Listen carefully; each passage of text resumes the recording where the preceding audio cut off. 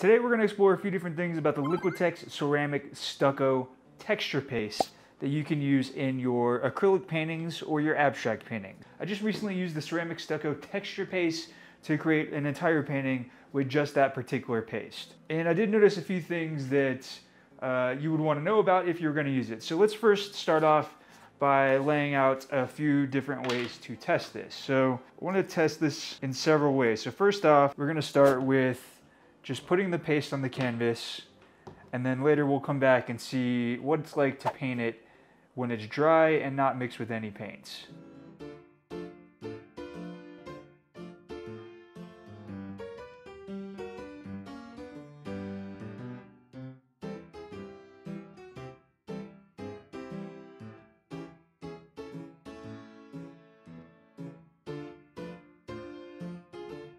Now, for this part of the test or demonstration that we're doing here, we're going to mix some of our ceramic stucco paste with our chosen color of the day, which is bright aqua green.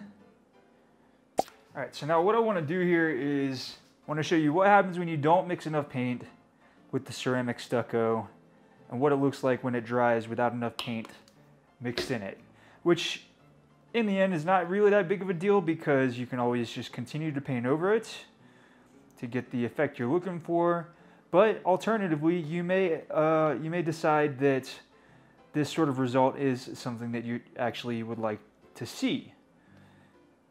I'm not sure why, but it's possible. So as you can see here, you just want to mix it up real good. You can already see how it's not enough paint because you can still see some gray tones of the texture paste.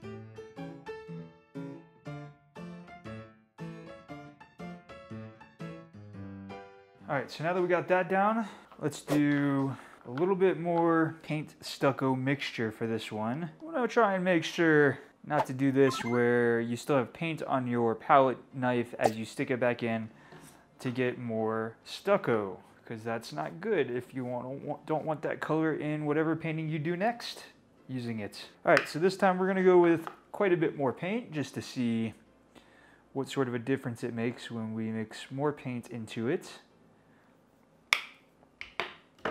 Go ahead and mix it up.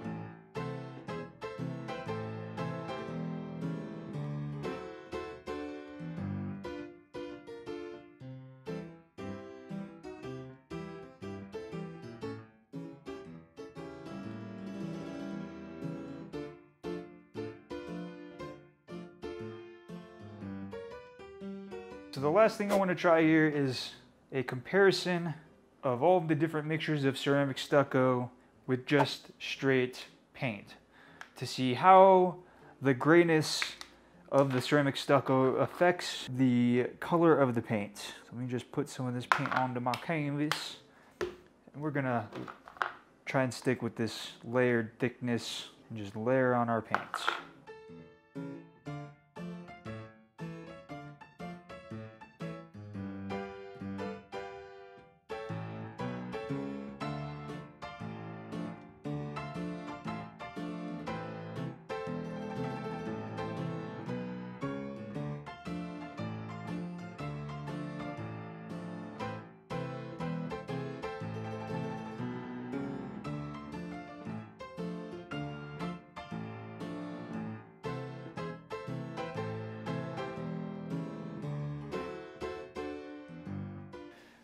All right, so here we are. This is our wet finish let's actually be a little more scientific about this process today. We're gonna time all of it just to see how long it takes to dry. So we'll be back once that's finished drying. While we're waiting for that to dry, I just want to take a quick moment to welcome you to my channel. I'm Mark. This is the Art with Mark YouTube channel where we're learning to make, market, and monetize art. If you're enjoying this video and you want to see more videos about texture paste and abstract acrylic painting using various different texture pastes, do me a favor, smash that like button. Really helps the channel grow and lets YouTube know that you're liking this content and other people like you want to see videos like this.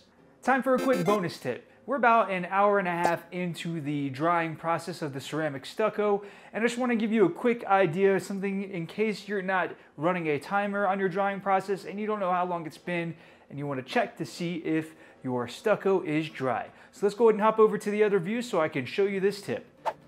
Okay, so here we are, just over an hour and a half into the drying process, and just a quick tip on how to test to make sure it's dry without getting fingerprints in your painting. So we're just going to use our palette knife and basically you just come in and you do a little test here. I like to try and go on the sides just in case I mess something up. I don't want it to really affect what I have.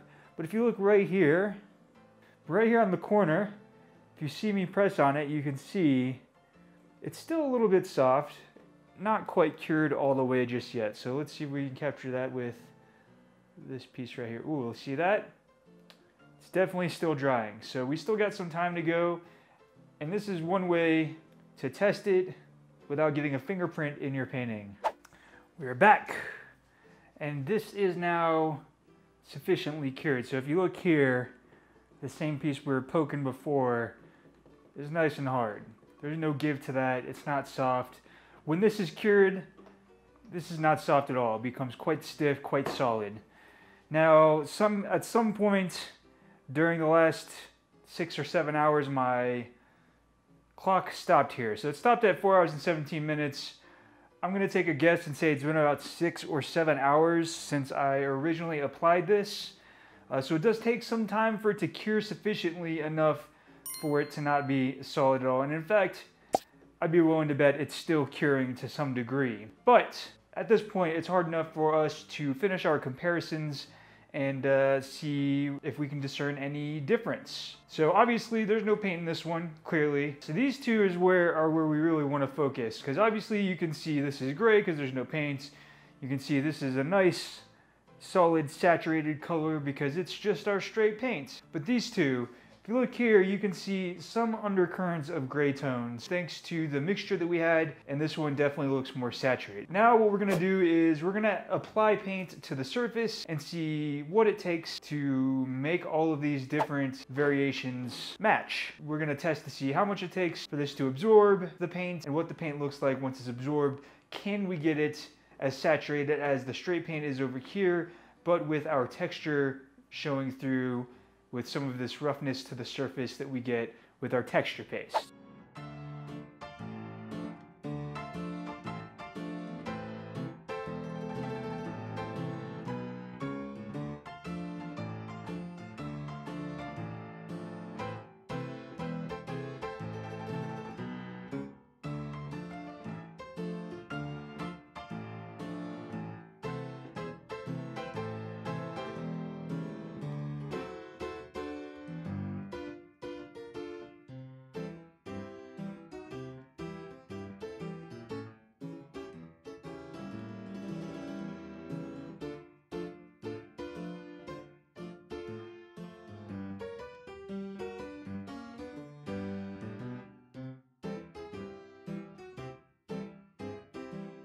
Our paint's now dry, and you can see some spots in here where the paint didn't quite fill it in, so we'll have to do another layer. But when you compare this to this, you can still see how we have a better saturation of paint here than we do in our mixture that didn't quite have enough paint, even a little bit better than our mixture that had more paint in it. So at this point, I'm just gonna go ahead and cover the rest of this in a layer of paint so we can kind of even out our color all the way here. And then we'll just continue working and adding other colors to make this a cool looking painting.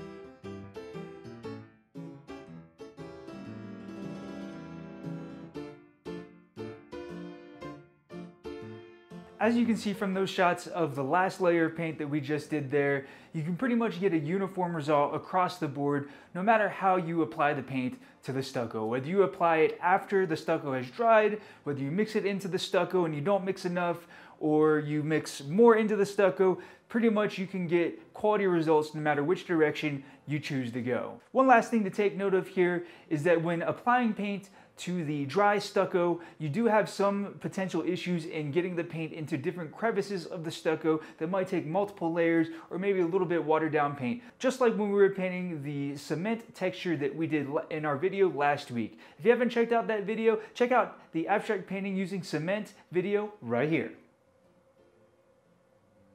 If you're interested in learning any other abstract painting techniques, check out my abstract painting techniques playlist right here. I'll see you in the next one.